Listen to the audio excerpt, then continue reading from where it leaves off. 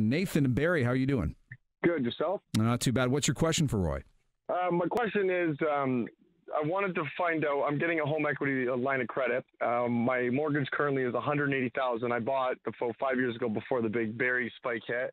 And I know a guy like 2 doors over from me sold his place, I think for approximately $280, but the average selling price in my neighborhood now is $365. Now that's a mix between semi-detached units and also a couple standalones, but they're all approximately around the 13 to maybe 1,500 square foot range. Now, is there a detached or a semi-detached? I'm a semi-detached with large, really large yard space, about 100 feet by 50 foot backyard, and then 50 feet by 30 feet. So it's in the older part. Okay, so you're the person that sold recently is only one in the area of maybe say 25 or 30 different sales, and that's the most recent sale in your area that I know about that has the similar unit to mine in the semi-detached. Well, the thing is that they're going to definitely take that into consideration. They're also going to take into consideration how your property is renovated, updated, and things like that. So if you have a bigger yard, they'll definitely add value to your appraisal for that.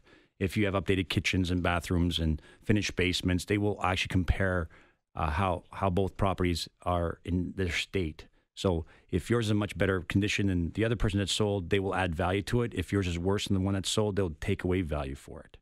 Okay, so, that's good to know. Yeah, so I mean, at this marketplace right now, I mean, I can't tell you what they're going to appraise it off because I'm not an appraiser myself.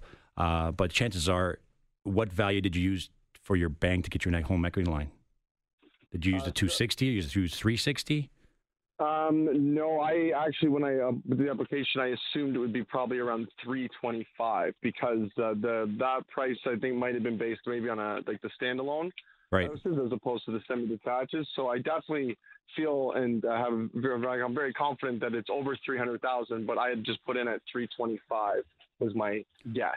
Well, the good news is you're doing a refinance, so really it's just going to dictate how much money you get at the end of the day. So it's not going to really affect your purchasing power per se, but it's just going to affect the amount of money you'll have access to on your line of credit. Okay, great. I have one more question, if that's okay. Sure.